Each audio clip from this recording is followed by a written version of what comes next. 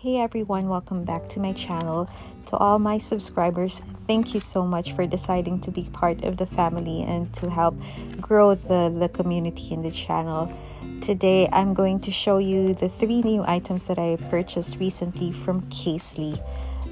Just a backstory about this purchase. I originally needed an Airpod case, and I was going over Pinterest, and Casely came up, and I decided to give them a shot. I purchased 2 items from the Crayola collaboration, one for my Airpod 3 and one for my iPhone 12 Pro Max. And because they had a promo, it's like buy one get one, so I decided to get the free item, which is the phone case from their classic collection. The cases I chose are on the thinner side because I didn't really want to go for protection. I am, fingers crossed, really careful with my gadgets, so I didn't want to have the bulky protector. So the items that I got are made out of silicone. What drew me in was the art. I wanted to have more vibrant and colorful patterns for me to use for spring. The Airpod 3 case fit the Airpod perfectly with no issues, and I feel that the art will give it a pop of color and it will not be too difficult to find in my bag or in my purse.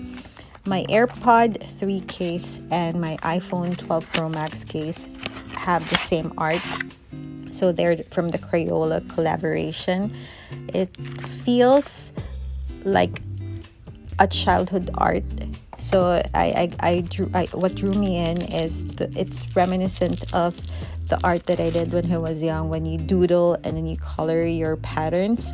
So it gives me a lot of joy when I look at it.